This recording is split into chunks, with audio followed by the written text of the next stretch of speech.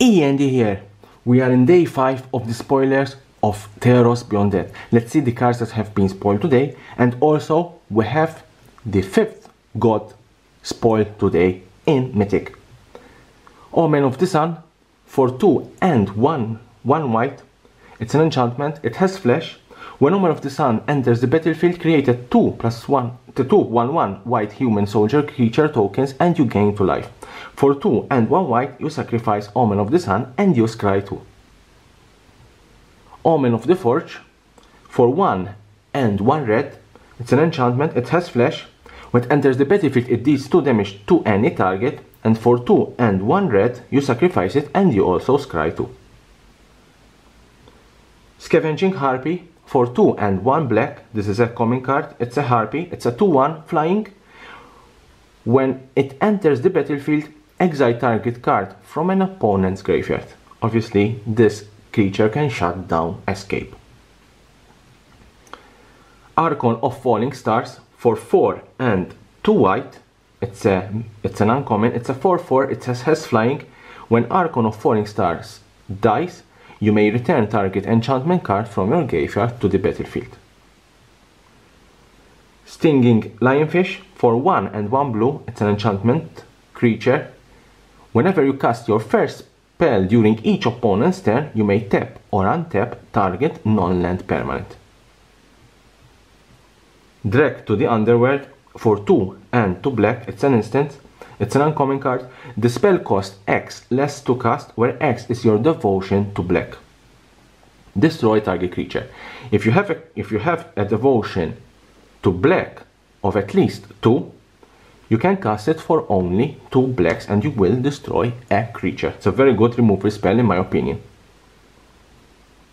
Shimmerwing Chimera for 3 and 1 blue. It's a uncommon, it's a 3/2 enchantment creature Chimera. It has flying. At the beginning of your upkeep, return up to 1 other target enchantment you control to its owner's hand.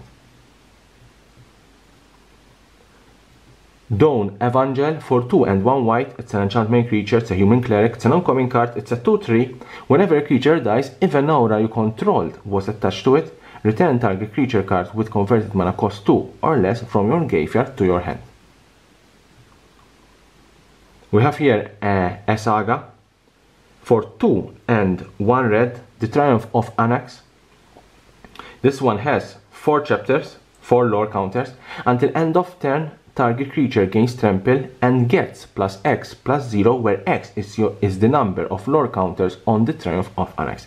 Therefore, turn 1, when this hits the battlefield, as soon as this hits the battlefield, the first turn, lore counter 1 gets +1+0, 2 +2+0, 3 +3+0. Then 4, target creature you control fights up to 1 target creature you don't control. It's a very interesting enchantment saga. Ironscale Hydra for 3 and 2 green. It's a Hydra. If a creature would deal combat damage to Ironscale Hydra, prevent that damage and put a +1/+1 counter on it. We have here a very, very beautiful constellation card. Caliph Beloved of the Sea. Obviously, this is the translation for 1 and 2 blue. It's a star 3 legendary enchantment creature demigod.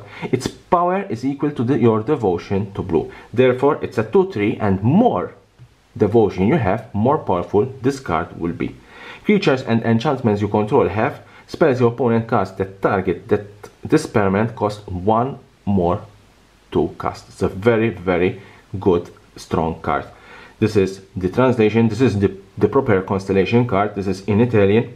It's a very beautiful card, and these cards in foil will be quite expensive and very, very beautiful. Phoenix of Ash for 1 and 2 red. It's a 2/2 Phoenix. It has flying, it has haste. For 2 and 1 red, it gains +2/+0 until end of turn and has also an escape. The escape cost is 2 and 2 red, and you need to exile 3 other cards from your graveyard. It escapes with a +1/+1 counter on it. Haktos the Unscared for 2 red and 2 white. It's a legendary creature. It's a 6/1 It attacks each combat if able. As it enters the battlefield, you choose 2, 3 or 4 at random. You can use a dice. Haktos has protection from each converted mana cost other than the chosen number. It's a very interesting and very curious card in my opinion. The first Iron Games for 2 and 1 green. This also, it's an enchantment saga. It has 4 chapters. The first one, create a 1/1 white human soldier creature token. The 2, put 3 +1/+1 counters on target creature you control. This is a rare card. The third chapter, if you control a creature with power 4 or greater, draw 2 cards. The fifth one, create a gold token. For the time being, we don't know this gold token for what it's going to be used. Now, this is the 5th god. It is the 6th god, but the 5th god in the colors. We saw Heliod, the white. We saw every god. We needed only THASSA. THASSA, Deep Dwelling, for 3 and 1 blue. It's a legendary enchantment creature god. It's a mythic card. It's a 6/5. It is indestructible. As long as your devotion to blue is less than 5, THASSA isn't a creature.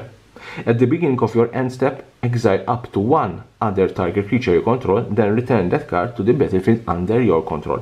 For 3 and 1 blue, tap another target creature. This is a very strong card. All gods are strong. Let's see which one will make it to play standard, brawl, commander, pioneer or modern.